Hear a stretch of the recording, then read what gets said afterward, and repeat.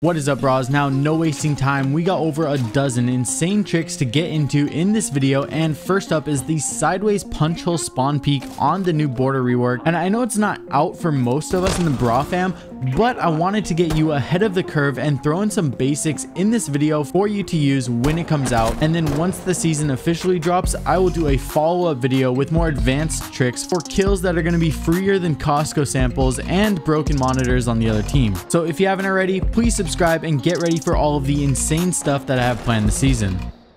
Up next is one of the strongest Valcam spots that you can do that'll give you options for jump outs around this entire side of the map. You can see here that this cam is pretty much 100% invisible, and unless they have an IQ, this camera is going to give attackers nightmares and is going to make them go on Twitter and complain about how cameras should lose signal when they're outside.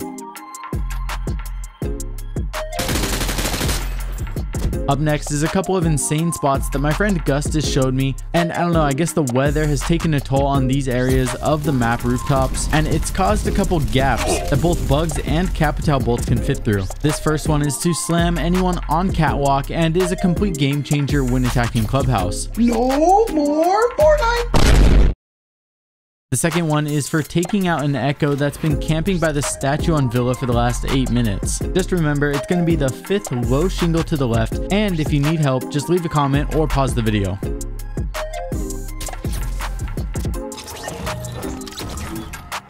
Now, while we're on Villa, we are going to give some love to the defenders with this elevated angle to catch anyone vaulting into the bedroom through the window by the fireplace. I really like this one because even when attackers drone out the room, they're going to think it's safe to at least enter before droning the next area, but that's when you're going to just take their elo. Now, jumping to Skyscraper, we got a quick 2-4 drone hole angle to keep in mind the next time you guys need to attack bedroom. This is an angle that's actually been around for quite a while, but because Skyscraper wasn't in the map for a while and then it's recently back in, it's one that I just never see. This is an angle you can do and feel extremely safe while you're holding it, and you're going to be able to take out any anchors rotating or camping by the dresser that goes all the way back to the wall. Up next is the 200 IQ vault spot that you guys need to know about that Dangleberry's found. It's absolutely insane for cav, late flanks, angles into CCTV, and overall just slapping attackers, so it has to go in this video. It's incredibly easy to do and can be done in just a few seconds by crouch walking up the duffel bag and then to the trash bags, and then you'll see the vault prompt. Now, going up to the rooftop, we have a grenade spot that'll go to the big wall in office, and it's hard to say how this will be played out now that the other side is technically inside of the map. But if somebody's hiding under the desk, or if the meta switches and it's common to have rotate holes here, then this nade will take care of it all. I found it easiest with sledge because you can sledge a precise flat area to run on, but it can also be done with a shotgun. Man, I'm dead.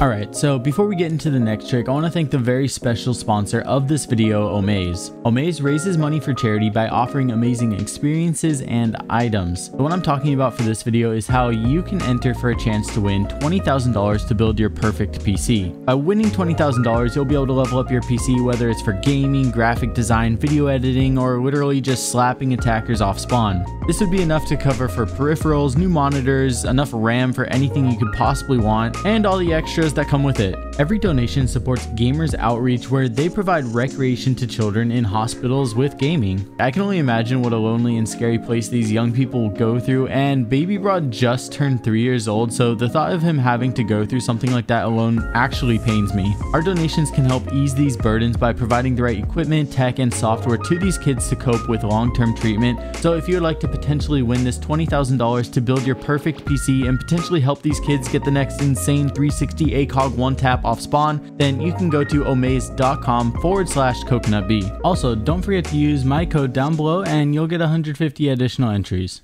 Up next, 10-second tip. If you're defending and for some reason nobody takes out the speaker, you can actually get an angle onto it yourself from archives up through the skylight. My current favorite spot on theme park is next, and since the chandelier spot above Dragon is fixed, this one definitely helps us get by. You're going to need to make sure that you look south after going prone before backing up into the locker, or else you do risk falling out. But once you're inside of the lockers, it is truly one of the rattiest spots that's currently out on theme park. Up next, the evolved way to Spawn Peak back alley on Bank. Now, you can either just vault outside of stocks and then go prone, and you're going to have a few seconds to spawn peek anyone, and people are going to be tempted to because they see the detection. They might think you're a freebie, but they don't realize how hard it is to shoot back. Downside of this is that if people rappel or climb up the ladder, they're going to be above you on the top right, so you got to get back within like 5-6 seconds. The evolved way to do this is to stand on the northwest corner of the closest desk to the window, and then you'll actually have this angle through the gap of the fence, and this angle just happens to go straight to the head of anybody passing the fence out of spawn. If they get past that, you can also see the police vehicle just to the left. Now, this next one is best with a castle so that you can block off the kitchen window, but this angle is actually insane and really unexpected, and it's going to help you lock down the entire delivery entrance and around the doorway outside. You can simply just walk up against the microwave and then slowly walk forward and to the right until you feel a slight drop down. Once you're dropped lower, then you can uncrouch and then lean left, and you're going to have this insane angle down the lane. Up next is the new Spawn Peak on Cafe, and it's been a while since a crazy one for Cafe has been discovered, and this one is going to be going from prep all the way down the south lane from the Christmas market spawn. You can smack just the left side of the bakery door so that the attacker literally won't be able to have a chance or even have a reason to suspect this angle, and then when you take his face off through the wall, door, 2 windows, and metal bars of the armored truck outside, his fist is going to go through his monitor.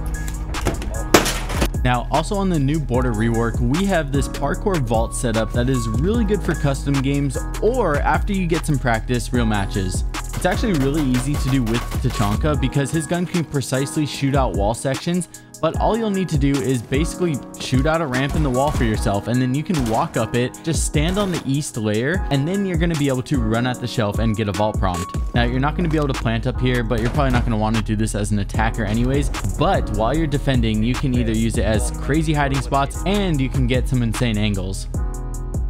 Up next is the sneakiest elevated spot on Skyscraper, and it only takes a couple seconds to do. By vaulting on the glass case in Exhibition, you can crouch, go to the side until you get a slight drop, and then either look around or you can pause the video right here. You're going to get a vault prompt, and then you're going to be smacking the ceiling with the top of your head, and from there you can get some crazy unorthodox angles. This one here through Dragon is crazy, and you can even get all the way to the other side of the map in Geisha. Another way to take this to another level is you can put like a rotate in the Geisha wall to connect to drum, and you can use it as the perfect bait for attackers because they're going to drone out the area, not see anything, get in there, and then you'll be able to shoot their waist down and they won't even be able to see you.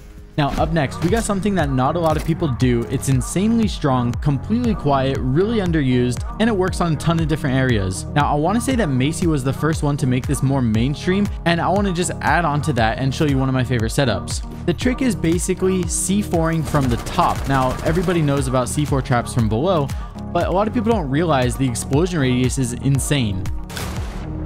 If you have a C4 on the south side of Dorm Main Hall, just to the right of A-Bomb, you can use trigger cues like a Goo Mine, Valcam, Melusi Wub, or hold an angle on the door to let you know when to detonate. Melusi Wubs are probably one of my favorite because it's just so annoying to attackers, and if Valk isn't an option, then that's probably my go-to. The Melusi Wubs are also really loud, and you won't even need to visually see it before you know when to detonate, so you're not going to be trapped just in one spot. You can roam around, and if you hear the cue, then detonate. Anyways, Brah fam, that's going to wrap it up for this video. I got some really spicy stuff coming up that I truly cannot wait to show you. Don't forget to check out omaze.com/coconutbee for your chance to win $20,000 for your perfect PC. So I'll see you all very soon in the next video. I love you all. Peace.